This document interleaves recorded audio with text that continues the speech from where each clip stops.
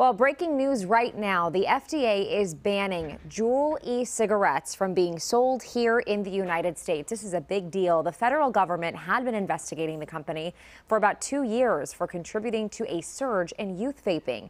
Teen e-cigarette use skyrocketed more than 70% after Juul's launch back in 2015, with things like marketing and social media campaigns appealing to younger people.